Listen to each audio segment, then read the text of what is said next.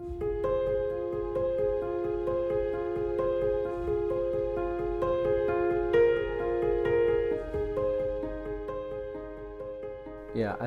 what you were saying earlier about discipling, I think it's unique that the first and the last job description Jesus gave to disciples was discipling.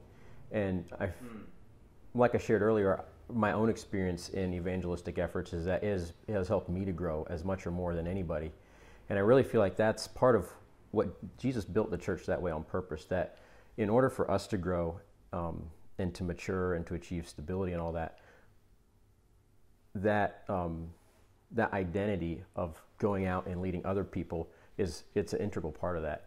And we're not going to grow in our own health unless we are constantly having that challenge of being put in a place where we have to explain to people what it means to follow Jesus and help them walk through things. That's where we get a lot of, for our own lives. Paul says that to Timothy, that if you keep the brethren in remembrance of these things, you yourself will be nourished up through that. You're going to be nourished up in the words of faith and sound doctrine.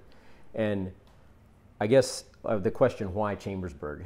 I like what Patrick said, why not Chambersburg? I mean, why do we think that somehow we can go to LA and you know, these big places where there's the same things present here in Chambersburg. There's sex trafficking, there's drugs, there's gang activity. It's just not on us as wide of a scale or nearly as dramatic. And so I'm not sure why we think we can go and somehow make something happen there when we can't in our smaller towns.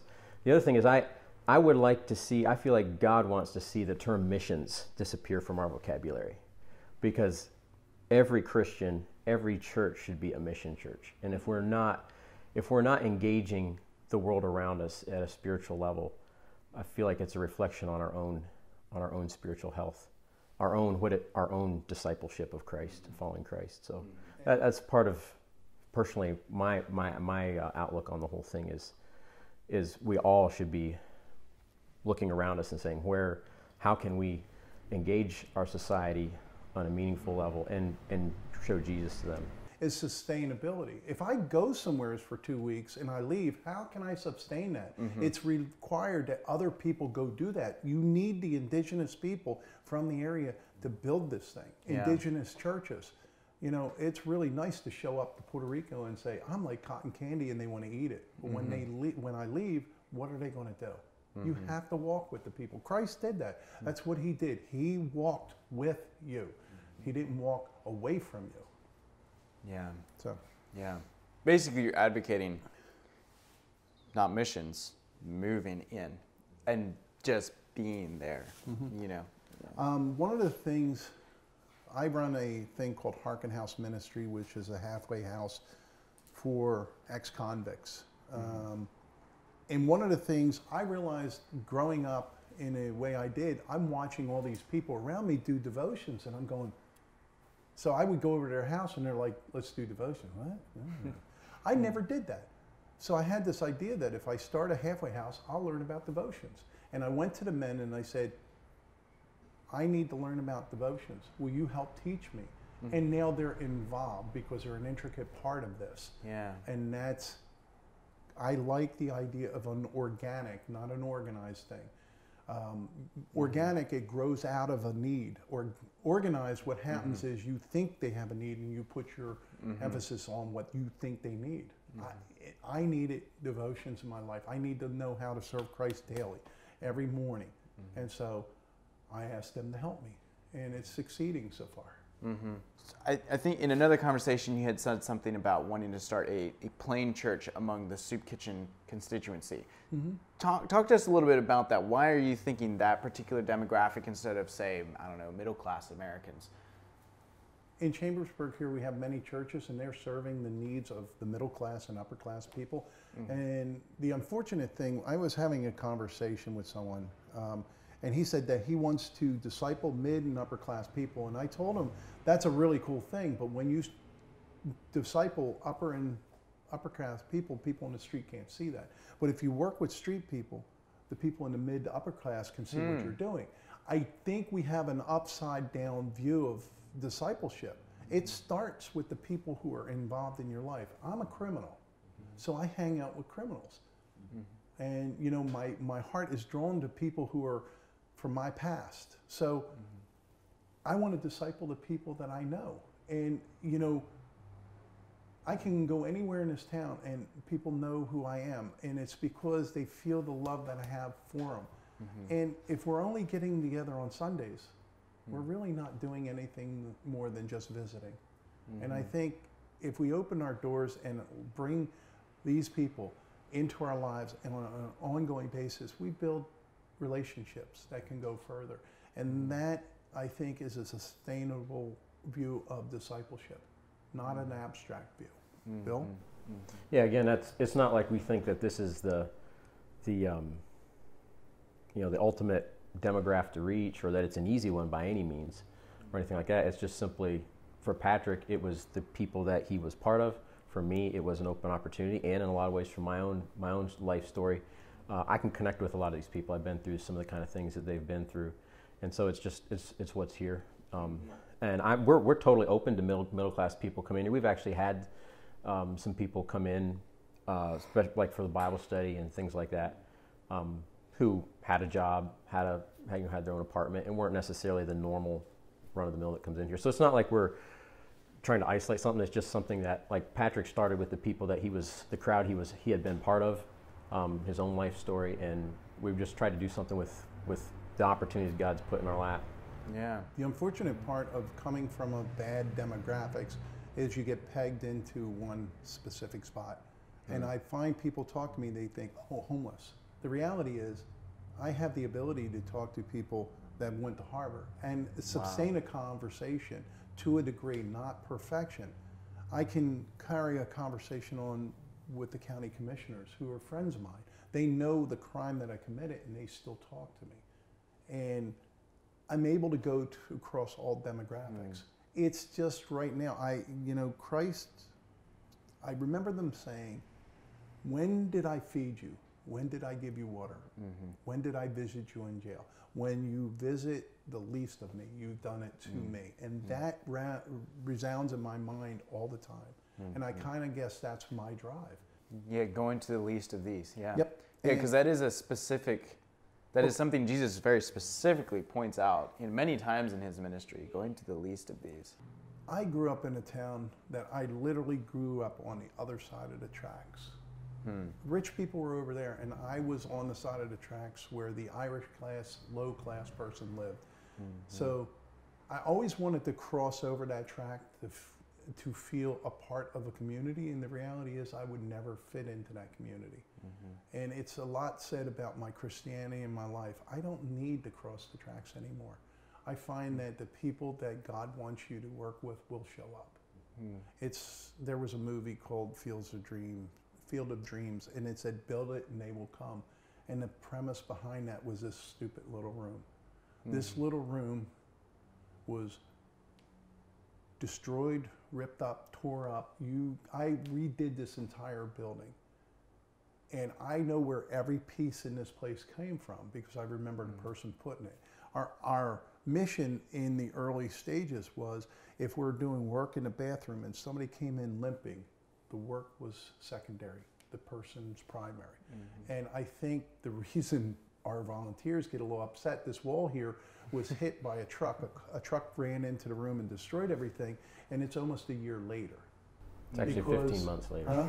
It's actually 15 months later. Yeah, but the primary goal of the people that come in here are more important than the work still stands. Job was allowed to go through these trials and tribulations, but God had a hand of protection.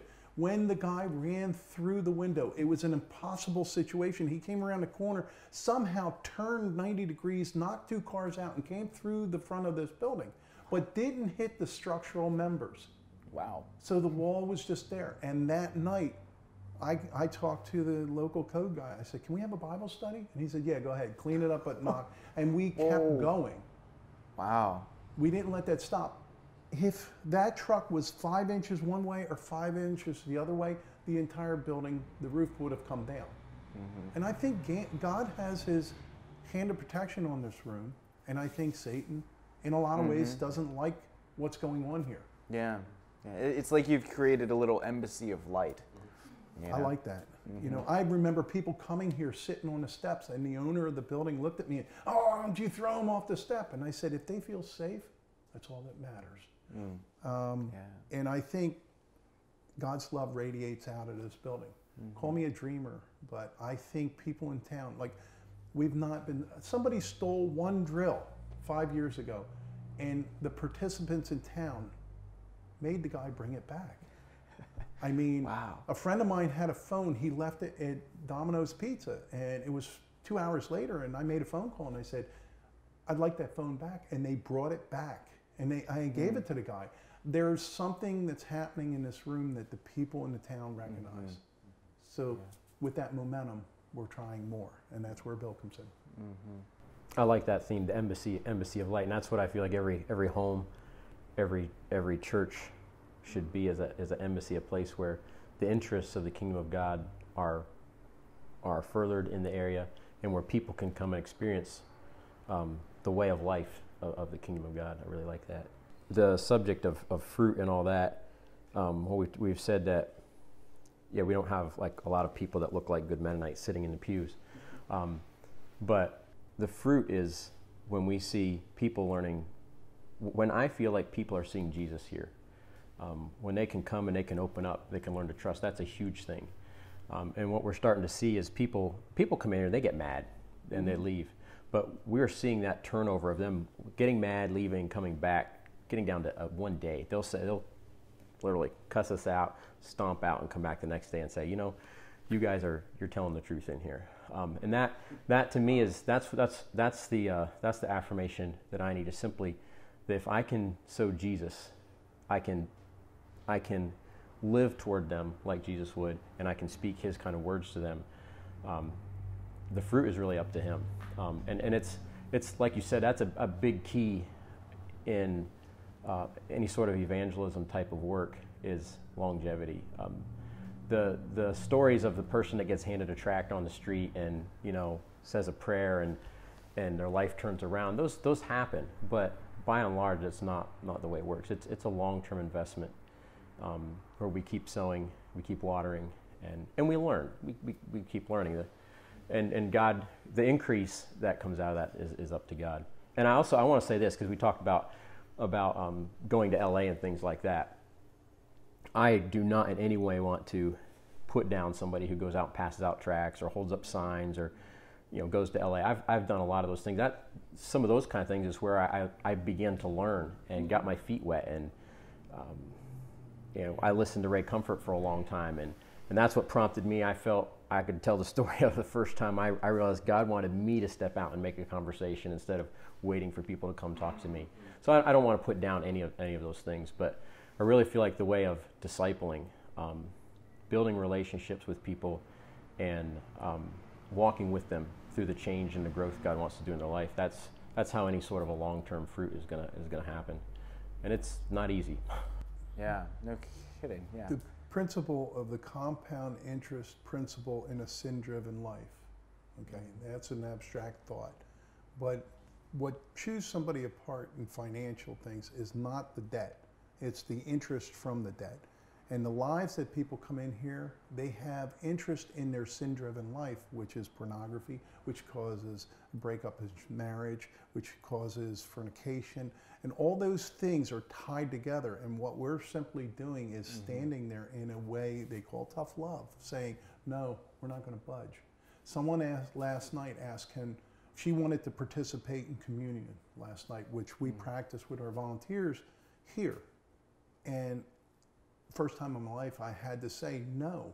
And I had to explain to her why. I don't know where you are spiritually. And I think if I give you communion and freely do that, then I'm bringing some negative things towards myself. And she didn't understand that. She says, well, you're what did she say? Judging me. Yeah, you're judging me. I said, I don't judge you. I'm not judging you. I don't know you well enough. And that particular person was uncomfortable with it, but we'll stand firm in what Christ says and explain the best we can. And then the next time we'll explain it a little bit better, because Bill will come to me and say, I don't like how you did that, or I like how you did that. It's a combined effort. There's a couple of our volunteers in here And they're intricate parts of this room because we work as a collaborative effort, one accord, I believe. You know, I got a nod back there, but good. It's harmony, it's unity and diversity. Yep. Yeah. But that example there, she said, "Well, I'm never coming back here." I guarantee you, she'll be back sometime in the next week, if not maybe 2 weeks. But I'm pretty sure probably even the next week, because she knows that we care about her. We've spent time with her. Yeah. We've helped her out with stuff, and she doesn't have that anywhere else. She knows this is a safe place. We're going to give her good advice. We're going to help her take positive steps in her life. And you have her best interest in mind.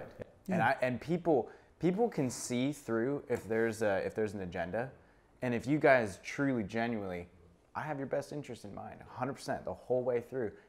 That you can't disguise that, you know. So how do we take this package that a group of renegades started and pass it on to another little town somewheres in like Topeka, Iowa, or somewheres in Idaho? How do we get this to grow? Yeah, that's what I wanted to ask you. And if I think, I mean, you know, a lot of people watch these, listen to these episodes. I think they need to know how to get a hold of you and maybe get some advice, because I believe that the vision you're doing here could have massive ripple effect if people would catch the vision.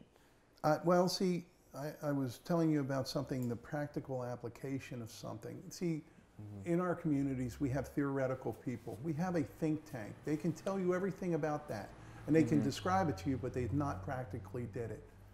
And I just used that vision when the Egyptians were escaping from Egypt and they were going to the Promised Land. There was the Red Sea in front of them.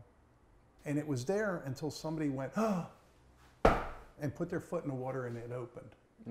So what I'm trying to get across is you have to be willing to step out. And it's going to cost a little bit. You will go through heartache and all that. But the reality is I'm much better where I am here now than I was 20 years ago. And what it took was a group of people, plain Christians, who see me for who I am today, not what I did on paper. And that kind of love drew me in.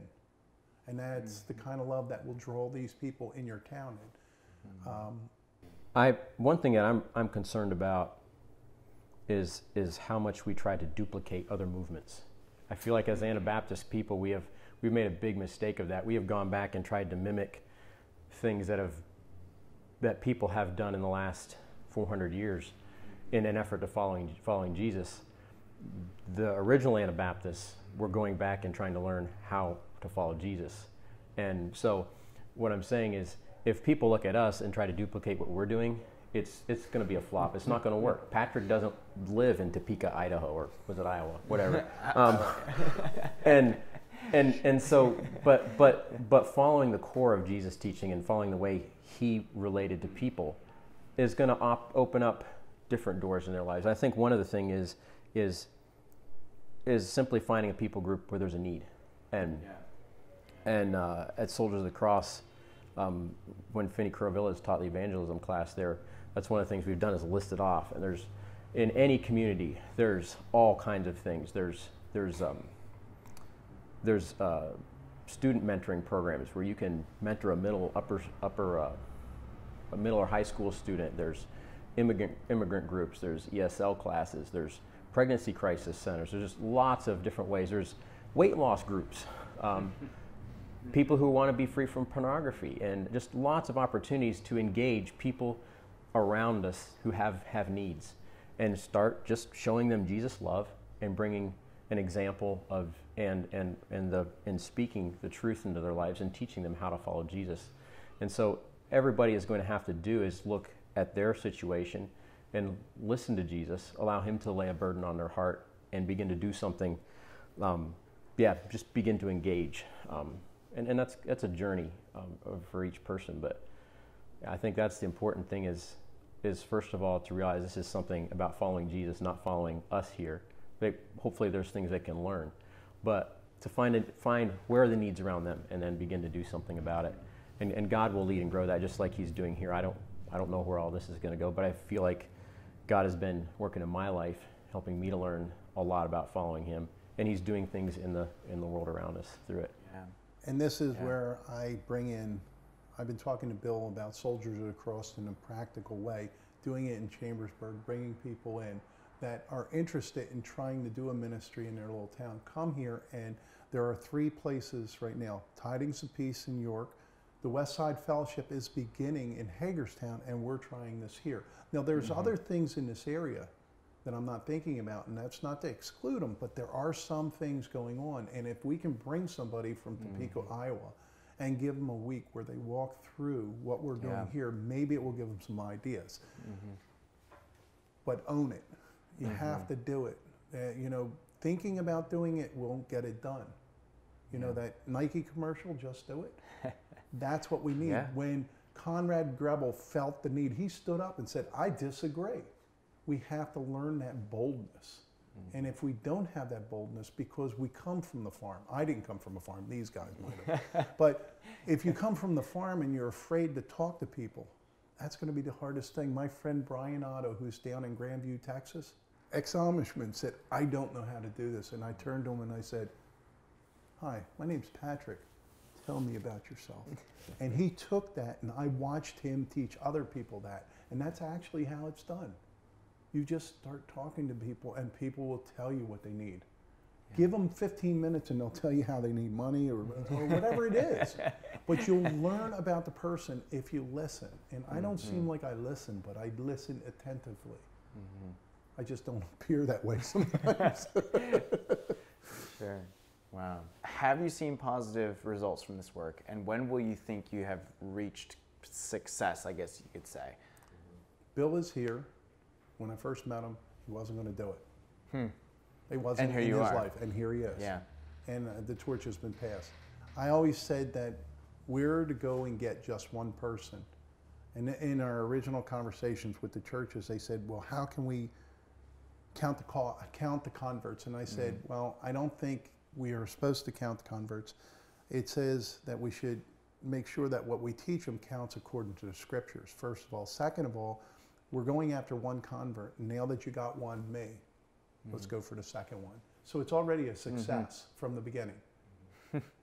Yeah. Here's number 2. Now that we got 2, let's go get 3. And that's how it exponentially grows. That's the beauty of discipleship, right there. Wow. And who would have thought that a street thug like myself would be working with a gentleman from Tennessee who had Anabaptist attractions or living in Anabaptist life. And you know, you put the 2 of us together and we're diametrically different. He's type A personality and I'm type B. And somehow I had to learn the strengths of my life and the weaknesses in my life, and he did too. And I realized that when I pushed, I needed to not push and let him push. Like, this is a reciprocal agreement. And we learn each other the more we're together. Yeah. And, you know, if it was ego involved, then I would push when he needed to push, and then we would butt heads. And I think what draws us together is we've learned each other's weaknesses, and we've not pointed them out. But I believe that we've looked at each other's strengths, and we amplify each other. Is that correct? Anything else y'all would like to share? But as far as fruit and success, like I shared earlier, the harvest is God's. My responsibility is to sow, and so if for myself, for one, I feel like there's success happening when we, as people who are already Christians, are growing and being challenged. When people, that's my big concern, is that people see Jesus, that they encounter Jesus, and there's a testimony, whether they accept it and allow it all to change their lives or not, but that there's a testimony that they see Jesus and what's happening in our lives. And long term, what my dream is to see a group of people who are living out the kingdom of God, living in town here, and that growing, bringing in indigenous people to increase that, where Chambersburg is full of, where you can't walk a block without walking past somebody's house that is part of the kingdom of God. That's my dream. Whether or not that's the role God has for this room and for our interaction here, I don't know, and I want to be fine with whatever, however large or however small of a thing He wants us to do. But that's, for me, that success is when I'm taking the next step and the challenge God puts in front of me to grow personally, and when there's a witness going out that people are meeting Jesus here. That's amazing. Well, maybe we'll come back in a year or 2 or 3 and do another episode with y'all and see where things are at. Thanks, y'all, for joining us for this episode. This has been wonderful. I've really enjoyed it. Thank you. Anyway, to get in touch with me, www.hearken.house.org. Email me at patrick@hearkenhouse.org. Bill is billtoteach@gmail.com.